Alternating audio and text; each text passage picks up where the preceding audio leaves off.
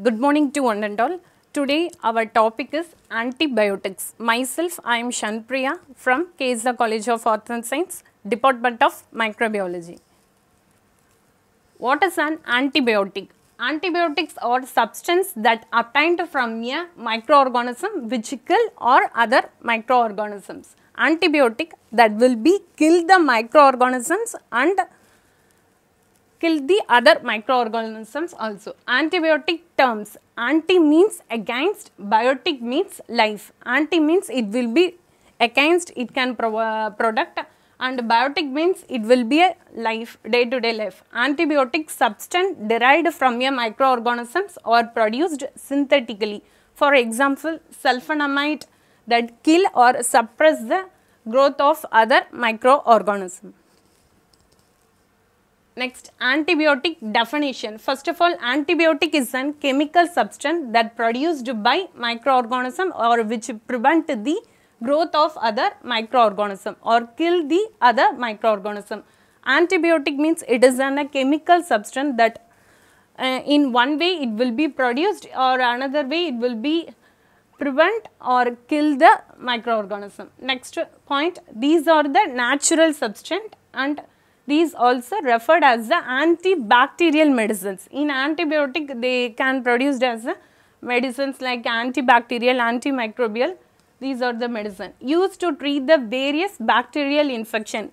These antibiotic we can treating for more infection diseases like next classification of antibiotics. Antibiotics are several classified. Here we discuss about three classification: mechanism of action, spectrum of activity, mode of action. First of all, mechanism of action. Cell wall synthesis. Mechanism of action of antimicrobial agents. First one is a cell wall synthesis inhibitor. This cell wall synthesis means cell will be survive within the cell wall. Cell wall synthesis totally three component like cell wall, and the inner layer will be a cytoplasm and center it will be present nucleus. These three component it will be make it as a cell wall. For example, beta-lactam antibiotic like penicillin, vancomycin, monobactam and cyclosporin. Next one is the cell membrane inhibitor. This cell membrane inhibitor that cell will be kill the permeable membrane and the cell membrane will be inhibited. For example, amphotericin B and erythrocin. Next one is the protein synthesis inhibitor. First one is a protein means it is a essential compound. It is a fat and carbohydrate. For example, aminoglycoside and tetracycline, chlorophenicol, leucidin, slintomycin, streptogamazine. These are the antibiotics. Next one is a mechanism of actions of antibiotic. It's the same. DNA synthesis inhibitor. DNA is it is a genetic material that double strand nucleus. Double strand nucleus it will be cleave and it will be synthesis. For example, fluoroquinones. This antibiotic will be product to them. Metabolic pathway inhibitor. This metabolic pathway inhibitor it will be processed like the enzymes it will be processed and inhibit. For example, sulfonamide. Next one is the nucleic acid synthesis inhibitor. For example, inhibiting DNA gyrase and topoisomerase 4 and quinoline antibiotic. And inhibiting photosynthesis is a sulfonylureazole. These antibiotic will be used in the nucleic acid synthesis inhibitor. These are the image of nucleic acid synthesis and protein synthesis and cell wall synthesis. This dark outline will be a cell wall. This thin line will be a cell membrane. Next center will be nucleus will be present in that. Nucleic acid synthesis will be three divisions: RNA polymerase, DNA gyrase and floatate synthesis. These are the antibiotics, sulfonamide and trimethoprezin. These are the antibiotic will be synthesis the nucleic acid. Next, protein synthesis. Protein will be two types. One point will be a 15S subunit, another one is a 13S subunit. First 15S subunit totally 5 antibiotics will be synthesis the protein synthesis. Next, third in a subunit will be tetracycline and aminoglycoside. These two antibiotics will be synthesis the protein synthesis. Next one is a cell membrane. This thinny line will be a cell membrane. This is the image of the cell membrane, cell wall synthesis and nucleic acid synthesis and protein synthesis. Next, spectrum of antibiotics. These spectrum of antibiotics totally two types. First one is the broad spectrum and next one is the narrow spectrum.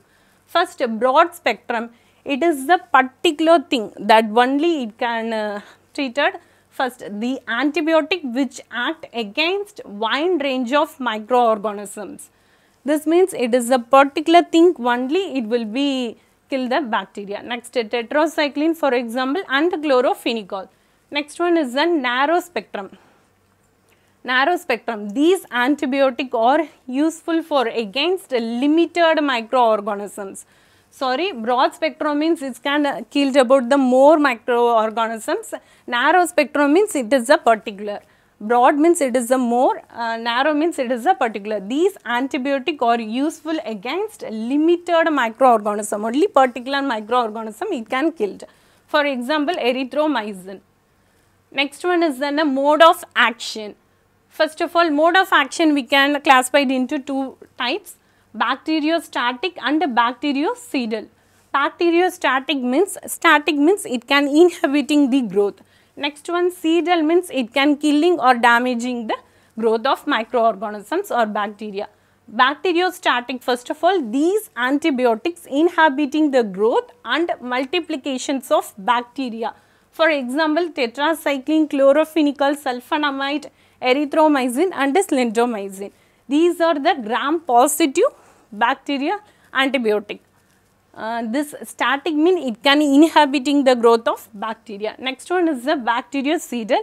Cidal means it can killing or damaging the bacteria or microorganism.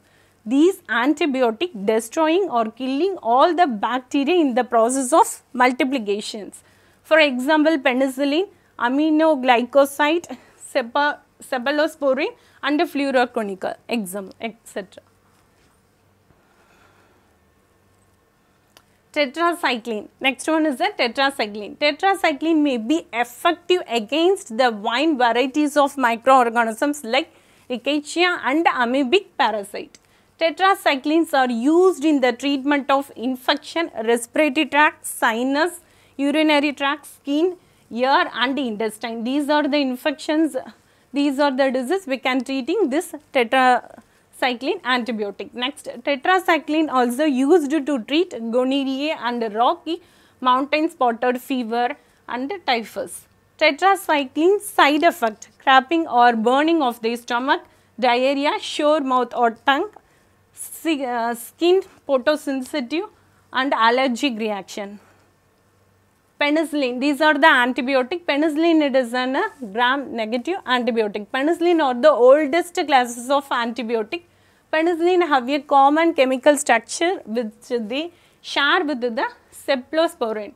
Penicillins are generally bactericidal.